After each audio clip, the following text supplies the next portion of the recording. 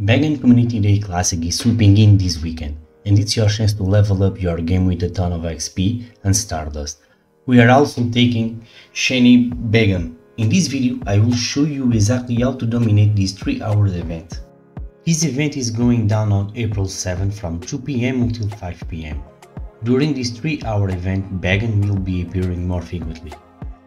The bonus of this event include 3 times cash XP, both Incense and Lure models activated during the event will last for 3 hours, and as usual, increased spawns. For $1, you will be able to access the Bagon Community Day Classic exclusive special research story. Now, we are going to dive to some tips and tricks to maximize some XP, candy and candy excel. Let's start with the tip number 1. With the 3 catch XP, you will need to maximize the number of Pokeballs to catch the most Pokemons in 3-hour window. So I suggest you to stock up on Pokeballs by speeding Pokestops beforehand. Pinap Berries and several Pinap Berries if available will double your candy haul. With a Mega Evolved Pokemon of the same type for an extra candy boost, you can use a Mega Pokemon like Mega Rayquaza or Mega Charizard. To maximize Bagon encounters, take advantage of both an Incense and Lure models. Activate an Incense to draw Bagon to your location throughout the event, and consider dropping Lures at Pokestops to create zones with even more frequent Bagon. To truly supercharge your XP gains, plan to use a lucky egg during the strategic moments, like massive evolutions of Bagon catches. Aim for 6 lucky eggs throughout the event to maximize the bonus XP per Pokemon. Now, let's go for tip number 2.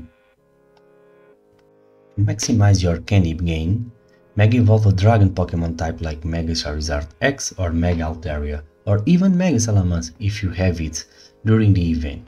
For the biggest candy and XP bonus, Mega Evolve a Pokemon that's already at its maximum Mega level.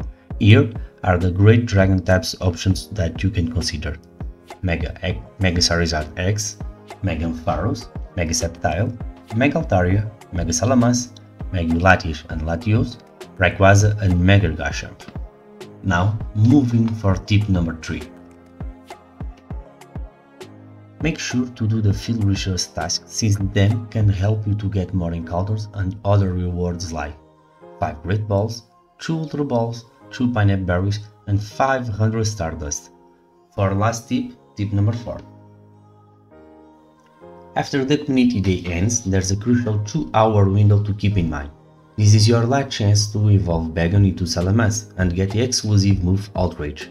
Outrage is what makes Salamence, including Shadow and Mega Salamence, one of the most powerful Dragon types attackers in the entire game. Alright trainers, that's all you need to dominate Bagon Community Day Classic. Remember, stock up on Pokeballs, grab those Pinap Berries and Mega Evolve those Dragon type Pokemon.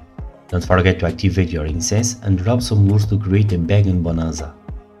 Most importantly, have fun out there catching, evolving and hopefully snagging that Shiny Bagon. Best of luck and happy hunting! Don't forget to like the video and subscribe to the channel for more Pokemon Go content.